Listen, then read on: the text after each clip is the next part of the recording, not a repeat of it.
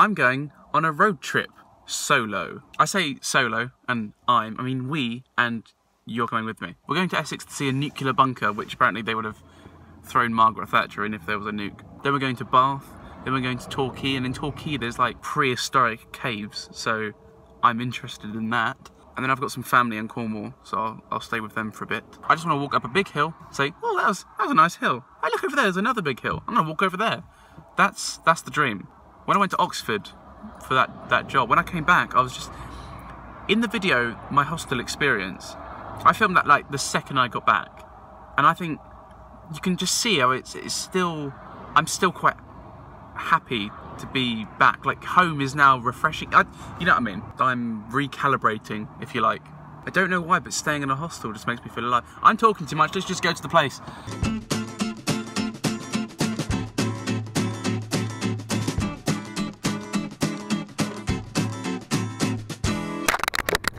Hello, Future Ant here. Thought I'd step in to take over for a second. I'm just the worst vlogger. I don't film anything, so the nuclear bunker, really cool. Let's start a counter. How many times do I say cool in this video? I walked in and there's nobody there. There's nobody there to greet you or, you know, make you pay anything to go in. There's just this TV and a bloke explaining how these wands work. You know, you walk around, enter the number, walk with it, and it sort of, you know, it goes around with you. Everyone kept saying to me, oh, in the winter it's the worst time to ever go on holiday. Actually, it was great because there's absolutely nobody there. No one. It's like it was freshly evacuated. After that first corridor, down to the left, there's these huge doors, and like apparently they're the weight of 2 cars. And that's to like deflect like the fire blast, which would go all the way down that corridor. So like the turning would take most of the power and the force and shit. Super cool. I got to see the radio studio where Margaret Thatcher would have spoken on the radio to all the peasants in the outside world who'd be, you know, soaking up some rads. If you played any of the Fallout games, you'll just really appreciate a nuclear bunker. It's really interesting. So in this area, I'm allowed to film. But even better, I'm allowed to dress up. Oh yes. Something about a long coat. Always gets me. Ooh. Are you my mummy? Yeah. What a classic. But you didn't see that coming. This place is really cool. There's like nobody here as well, because it's like pissing outside. It's like one of those scary walkthrough things. I'm just walking through on my own. All of this stuff is just, it's just been left here by the government. It's so cool.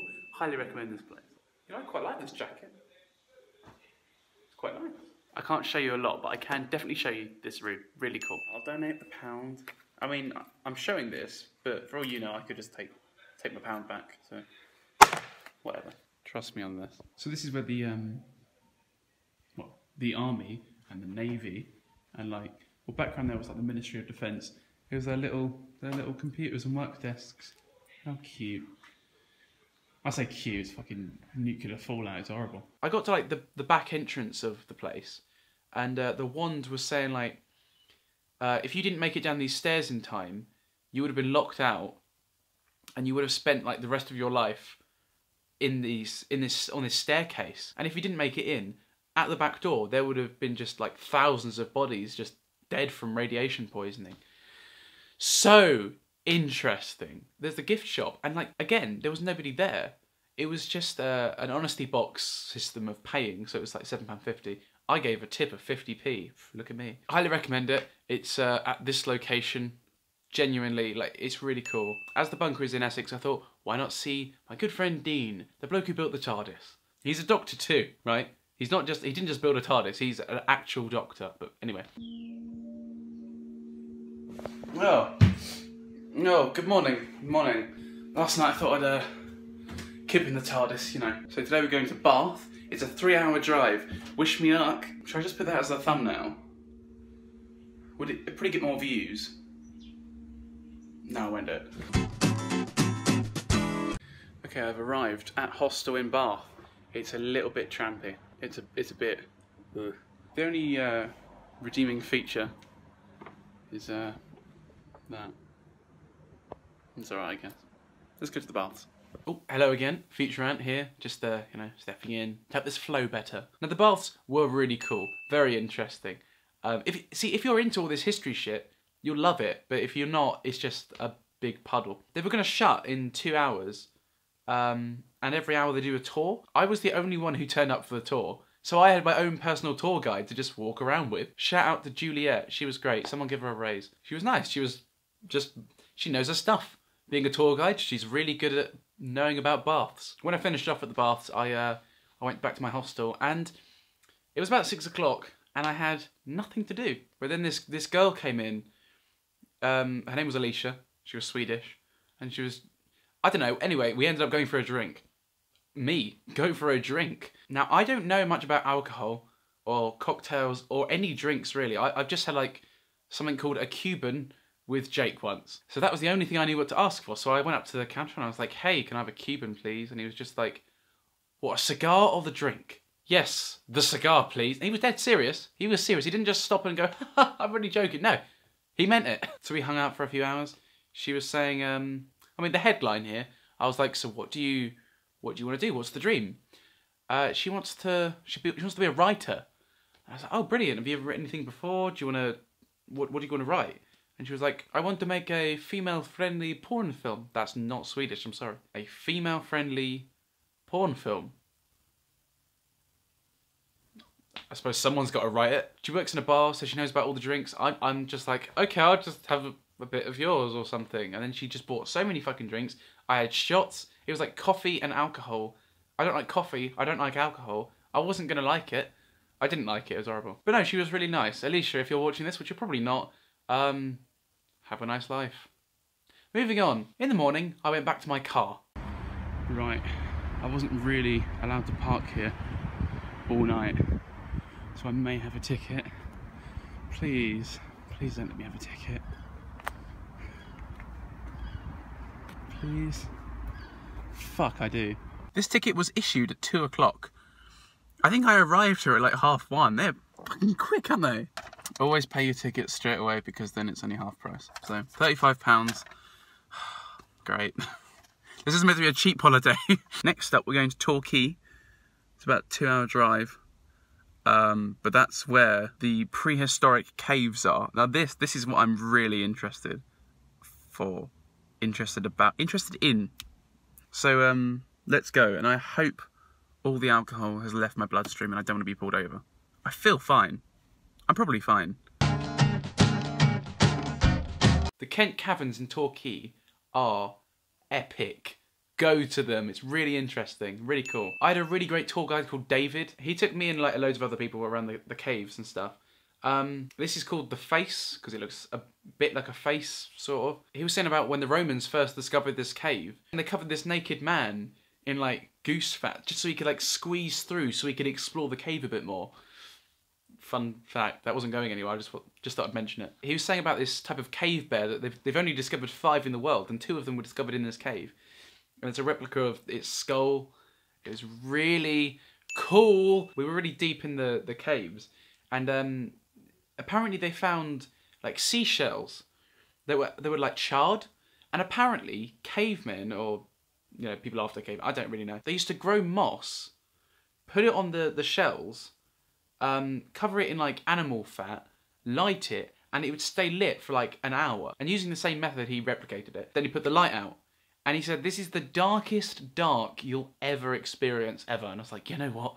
That's so cool. It's so dark. I mean, this is pretty dark. But there'll always be like, you know, a little light in your room or a street light. But it was like pure black. I couldn't see anything. I don't think, my eyes would never adapt to it. That's how dark it was. Stalactites are the ones coming down from the ceiling. And stalagmites are the ones on the floor. David pointed out this one stalagmite. He was like, this is our fastest growing one. And there was like a drop every like 5 seconds or something. And he said, this thing grows 0.006 millimeters or something a year. No, yeah, a year. And he said, if you want to see this grow an inch, come back in 16,000 years. What? It's amazing. I mean, I liked it so much. Where is it? I bought a key ring. Ta-da. I don't ever buy key rings. Highly recommend the caves. Here's the location. Go visit it. It's really cool. Brilliant. Anyway, after the caves, I went to my hostel for that night. I've just got to the hostel I was going to stay at tonight. no one's answering the door, so I don't know, I might go to my next place, which was deeper in Cornwall and a place called Lost Withiel, which is where my family live. I didn't get any fancy car shot driving down to Cornwall. I forgot, alright? Again, not a good vlogger. It was hilly. It was like the footage from before, but there were more hills on the side. Anyway, moving on. On the first day while in Cornwall, I went to Bodmin Jail, which is, it was like 10 miles away. Oh my god. Did I get you? Is it actually liquid or not? No, it's not. It was this like 17th century jail. It was quite interesting. It had quite a few big serial killers there and stuff, but I kind of found it more interesting to see the ones the smaller crimes and what they'd get, like their punishment. I went to the basement. There was this weird psychic woman. She was weird. She comes over to me and she's just like, "Hello, I work here. I can talk to the dead," or something. I was like, oh, yeah. Those kind of people, they just annoy me. I mean, some of them, not all of them, but most psychic people are just like, "Hey, I'm psychic. Listen to me be psychic. I'm going to keep talking about me being psychic for ages." It's just like, shut up, I don't care. You're not psychic, you're a fucking idiot. The next day I woke up with a really bad cold. Element. Element. But I didn't want to sit at the house all day, so I had to go and do something. So I hopped on a train and went to Truro. The only interesting thing was a man gave me a tea bag when I got off the train. I went to the cathedral. It was shit. I literally just got back on the train and went home. I was just so sick. Oh, by the way, yeah, the family I was staying with, they have a dog. That's Peanut. And that's a cat. Can't remember its name, but it meowed a lot. Cornwall is very hilly. I wanted hills. I got hills. I'm currently trying to look for a castle. Apparently it's this way. Apparently it's a castle on a hill. Ed Sheeran lyrics. I get it. This place is so barren. Like, I've seen one person who said good morning and that was it. This place looks like bears live here. Here we go. I'm ascending my first hill. Blimey. See, I'm just amazed by a hill. I'm so easily amused. Well, if that's not the most English thing you've ever seen, I don't know what it is, really. I was trying to find this castle, and I did find it. But £4.80 and it's shut in the winter. Brilliant. Love it. When I was a wee nipper, I used to spend a lot of time in Cornwall with family. The one town that really sort of means something to me is Foy. I went back to the town, and it was the first time I'd been there in like 10 years. I don't know, it was ages. And every corner I'd go around, I'd be like, oh, I remember that thing that happened there one time. Oh, I remember that. Oh, I remember walking up that hill and hating it. So I walked the same route that I would have done ages ago that I absolutely despised to see if I'd like it. And I do. It was nice. It's lovely. And there's a big castle.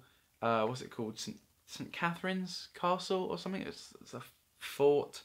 I don't know. Fun fact, that big house on the cliff is Dawn French's house. The next day, I left. But on the way back, fucking cool. It's fucking cool. I stopped off at the Jurassic Coast. And I don't know if you've ever heard of it. At the Jurassic Coast, right, the cliff is just clay. It's preserved millions of fossils. Millions. The Jurassic Coast is massive. Now everyone goes to Lyme Regis, and that's like the most popular one. But if you're going to go fossil hunting, go to Charmouth. I don't know if there's better fossils or more fossils. Apparently it's safer and it's better in the winter because the sea's rougher and hits against the cliff. You get it, whatever. I was walking along the beach and looking at the rocks for about 20 minutes and I couldn't find anything. But then this dog runs over to me with a rock in its mouth. No, it didn't have a fossil in its mouth. This isn't a movie. So I threw it and I got talking to the owner. And I was like, is this the fossil place? And she was like, yeah. She was telling me about what kind of rocks the fossils would be in. And, you know, she cleared it up for me, so it was nice. And I was walking with her for ages. Shout out to Jenny and her dog Sticks. Anyway, so after an hour of walking the beach with Jenny and Sticks, I found this. Now, this is the best one, I think. It's like a little family of ammonites and worms and shit. It's just cool. Super interesting. I love it. Fossils. Fossils. Dun, dun, dun. What's that from? Fossils. Da, da, da. I didn't even watch Phineas and Ferb that much as a kid. Why do I remember that reference? Oh, and also, look at the size of this monster fossil. Imagine this thing like that big, like slithering. Or, what were they? Were they snails or were they like Omanite, like the Pokemon? Like, did they have tentacles and shit? I don't know. Last stop was Broadchurch, or West Bay. Broadchurch, whatever. The tide was coming in, so I didn't really walk along the beach. But I mean, you know, I got the main idea. Shit vlogger, I get it, whatever. I just feel like I've driven so long, it needs more screen time. Cool. While I was at Broadchurch, I had a look at all the locations, so I found like D.I. Hardy's house, you know, the cliff where the kid didn't get whatever. And after that, I drove for like 4 hours, but that's basically the end of my road trip. Now that I'm back, I do feel, I mean, like I predicted, you know, recalibrated. I feel better. I just feel like really on it. I don't even know what that means. I just feel on it. I think road trips and just traveling in general is definitely my new favourite thing. I absolutely love it. I think I've always known that I'd enjoy it, but I just couldn't find the motivation to do it. But now I can. I mean, you might find this interesting. Being gone for a week, I spent altogether with hostels, petrol, food, I spent about 170 quid, I think. I mean, you got to take into account, like, you know, the baths, the caves, the bunker, you know, it all cost money and shit. Before my road trip, I was just sort of losing my faith in humanity, you know. Everyone's always such a miserable bastard. No one ever talks to you on the street or anything. But just on this road trip, everyone I met was lovely. Everyone. Complete strangers were just nice. And if we want to try and say that this road trip taught me something, it's probably that people aren't that bad. Apart from the ones in my area. Because they're pretty manky, innit? See you next week over an ant.